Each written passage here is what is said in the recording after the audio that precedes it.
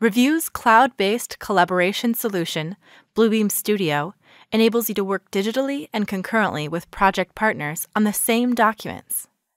Included in Review, Studio allows you to securely manage projects digitally from start to finish, anywhere, at any time. Studio is made up of two components: projects for hosting files and folders in the cloud, and sessions for real-time collaboration. In this video, we'll be talking about Studio Projects.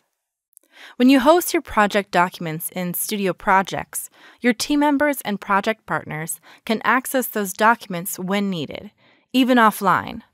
With projects, you can store any file type, set different permissions to different users or groups, and check files out to a Studio session for real-time collaboration. And as a licensed Review user, you can invite project partners to access and collaborate in Studio even if they don't own a license of Review. All they need to do is download View, our free PDF viewer, on their PC or iPad and join the project you invite them to. Then they'll be able to access all the features of Studio within that project, at no cost. To learn more about View, check out our website. To access Studio projects and sessions, click Tab Access and select Studio, or click this icon. When you access Studio for the very first time, you'll be prompted to create a login. I've already created one, so I'll type that in here. Click here to tell Review to remember your password. Once you're logged in, you can start or join either a session or project right away. The panel is separated into two parts so that you can quickly identify the projects and sessions that you have hosted or attended. I've already started a project, so let's jump right in. I uploaded this Valley College project by right-clicking and uploading the entire project folder from my computer. You can also create folders within the project and upload individual files. When you upload a folder like I did here, Review will maintain the folder structure, which means all the hyperlinks between files will work perfectly. Also, you can store any file type in projects, not just PDFs. Just note that you'll need the appropriate software installed on your computer in order to open those file types. To invite others to access your project, click this button and type in their email addresses.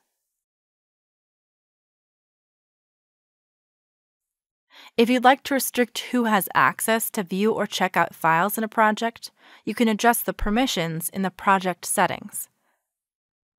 You can also restrict access to the project as a whole under User Access. If you keep this box checked, then only the users you list here can access the project. If you've invited attendees, they'll be automatically listed as allowed users, so you won't need to type them in again.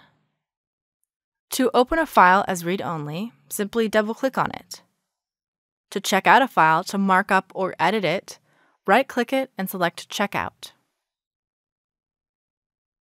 While you have a file checked out, others can view the file, but they will not be able to edit it until you check it back in, which you can do from the Document tab, under Pending Changes, or from here in the project.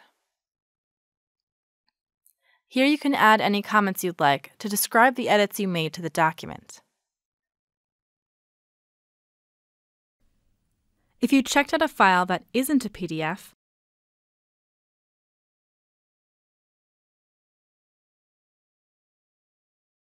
click Save and close it before you check it back in.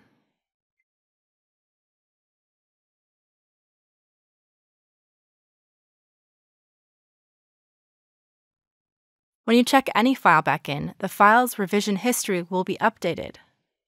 Right-click a file to view its revision history. You can even view a previous version to see how the document appeared before the changes were made by a user. You also have the ability to revert back to an older version of a file if you need to. This will be listed as a new revision in the revision history, so everything is recorded and no data is accidentally lost. Now let's say you have to review some files out on the job site, but you don't have wireless access there. With offline mode, you can check out the files you need ahead of time before heading out to the field. While still connected to the internet, select the files you want to sync to your computer, check them out, then simply disconnect from the internet or select the option to work offline. Now these documents are on your computer, available for you to work on, and they will appear as read-only for other users. Once you're back in the office or otherwise regain internet access, check those documents right back in.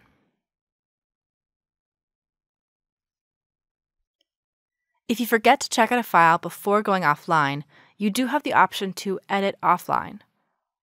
However, we definitely recommend checking out the file ahead of time to reduce any sort of overlap of information. If you'd like to work with multiple people at the same time on a PDF from your project, you can check a file out directly to Studio Sessions. Right-click a PDF in your project and select Add to New Session.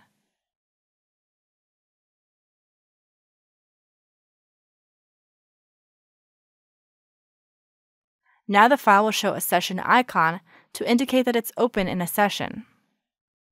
When you finish the session, make sure to select Overwrite Existing Files.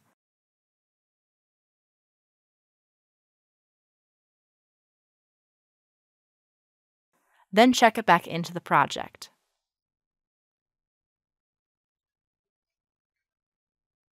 To see a list of the files currently checked out in a particular project, right-click the project name and select Checkout Review. When you're finished with your project, or at any time during the project, you can download a copy of the files and folders locally to your machine or to a shared server, and all the changes that were made up to that point will be copied down. Note that only the latest revision of each file will be saved. The revision history will not be saved. If you'd like to completely finish a project and remove its contents from the Bluebeam servers, go back to your home page, right-click the project, and select Delete. This cannot be undone, so proceed only if completely necessary. If you'd like, you can opt in or out of receiving email notifications when documents are added, removed, or edited.